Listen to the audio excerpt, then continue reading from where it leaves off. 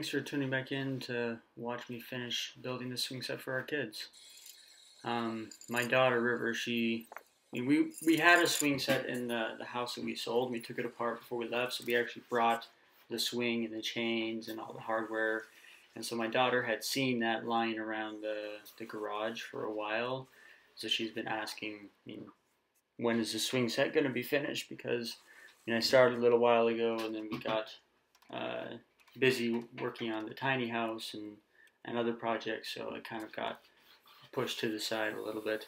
So my daughter River, she's been reminding me that it needs to be done, and she's still waiting for the swing set because both her and my son Ezio love going to the park and playing on the swings. So I had a day when we were waiting on some materials to show up for the tiny house. So I was like, well, it's time to finish this.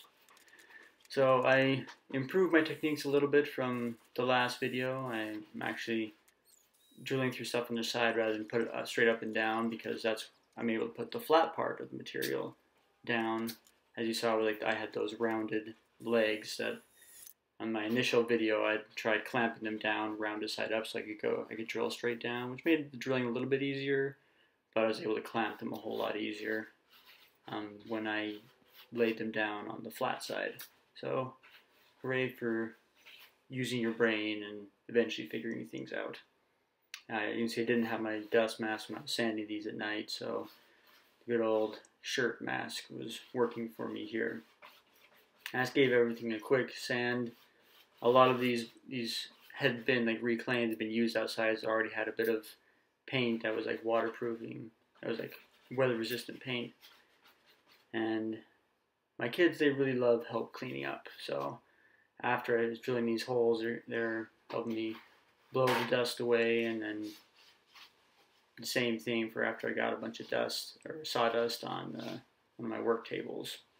So they're very helpful kids, and they love being around me as I'm working. And here my daughter River, she's actually helping me sweep up.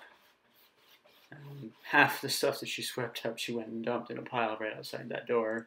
I figured that out later, and I showed her where she should actually dump it. But she's being helpful, so I definitely appreciate her for trying. And sweeping is one of her favorite things, and just cleaning up and even doing dishes now. So I wanted to make these as sturdy as possible. So rather than just screwing the support boards to the flat side, I'm actually notching it out. Ooh, see, they're busy. Mm-hmm.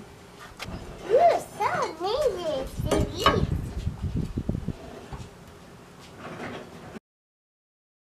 Yes, I did it.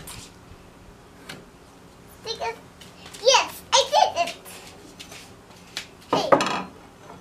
I'm cutting a bird's mouth here at the end of this support piece, and it has a 45-degree angle, so I'm able to make this cut here quickly, and I just finish it off with a jigsaw to get a nice little notch right here, so it'll sit on that support piece.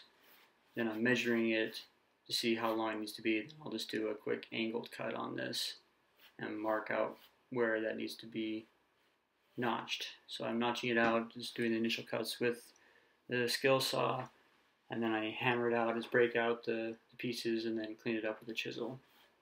It actually works pretty well and goes pretty fast.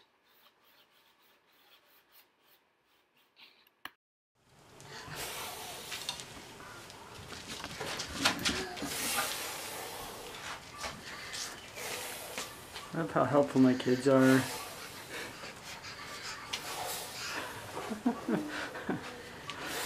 You guys can use the brush.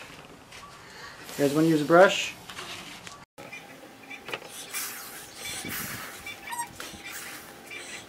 You guys are awesome. Thank you for helping. One of the most useful things that Mary Poppins ever taught me was that if cleaning is a game, then kids will have fun. So our kids enjoy doing it because for them they get to play with water or play with sawdust in this case, and it's just awesome having them willing to help us out and help us keep everything clean. When I actually go to put all this together, you'll see that these notches that I'm doing and just the wind braces in general, I made them way too big. I was looking at some plans for like building an actual like shed or like a house when I was getting initial like angles that I should put them at. And so when I was getting those angles, I just did the same measurements. I wasn't really thinking about that's the size you would need for like a house or a shed, not for a swing set. But I'm just doing an initial paint of coat. I'll do one final coat of paint once I have everything all together, so that way I'll make sure I get all the gaps and there's no like open spaces that aren't covered in paint. And this is it's like a decking paint that's good for like outside wooden materials to keep them protected. Need help figuring out where those go, River? Yeah.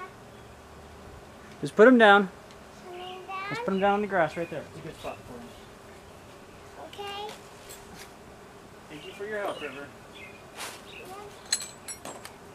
I'll start with this student now. Yep, we're starting to do it right now. I do it with this. Daddy, put this in the now. Daddy, put in the now. Wait, and this. Now, we're actually going to put these through here. To here. Yep. Okay, put in this. Right? Daddy, making a sweet river. Yep, making a swing for River. Hey, Daddy. Yes, River?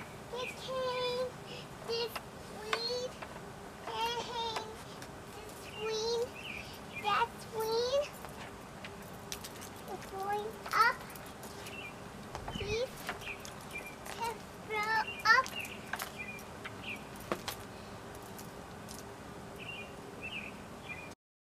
Okay. I'm building this all with like extra wood that I had. So I'm having to deal with some bent boards and everything which make it fun and interesting.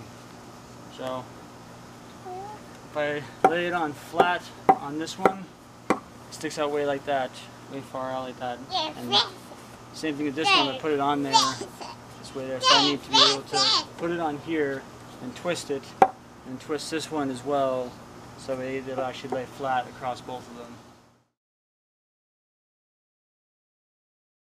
This side and this side are the sides where I got the gaps. So if I shave a little bit off of these two, then that'll help reduce the gaps on the other side. When you have a building project like this, you either can start with a set of plans and then go get the materials and lumber and everything you need in order to build it according to those plans. Or the other way that you can do it, like I'm doing here, is that you start with materials, and these will work for whatever it is you want to build, and then you basically just kind of make plans to suit those materials. So I'm definitely dealing with a lot more of like twisted lumber, and I have to make a few adjustments to make it work. But in general, this is actually a very efficient way of building, because then there's very little waste, because I'm already had this left over from other projects, or I acquired it and I'm able to use it and build something positive for my family without really spending a whole lot of extra money. Say, And that's it, Joe. what did they say?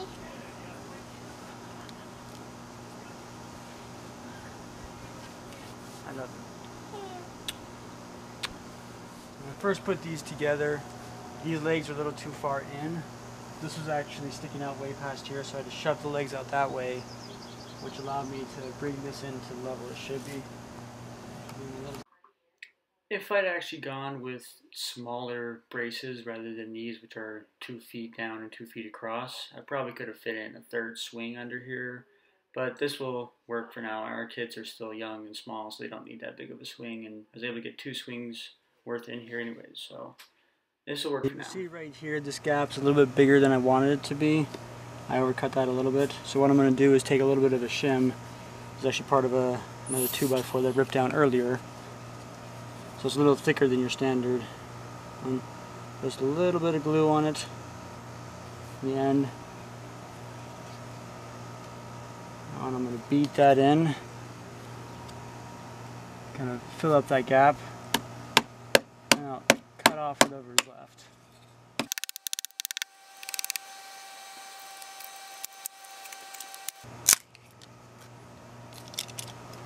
And just like that, I've got little piece like that, so I still have wood to wood, wood, and glue will hold that all together.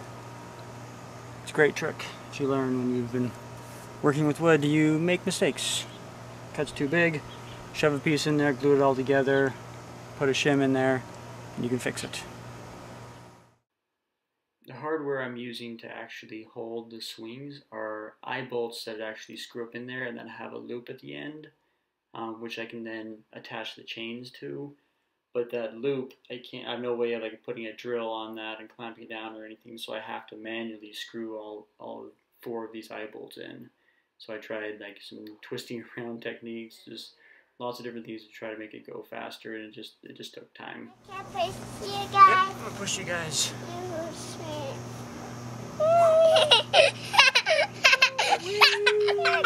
it's so pushing.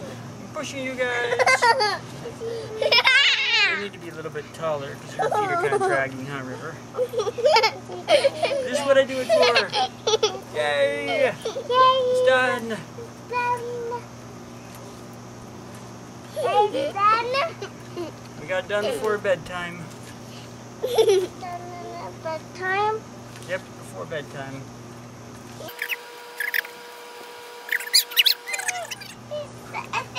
Oh my God.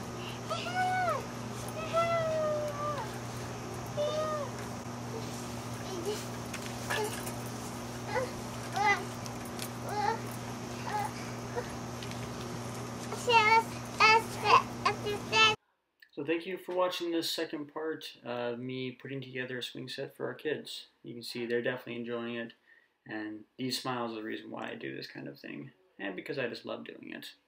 So I appreciate it if you liked and subscribe to the channel, and if you're curious about more about what we do, you can click on the link above to check out our other channel, Hold the Walnuts.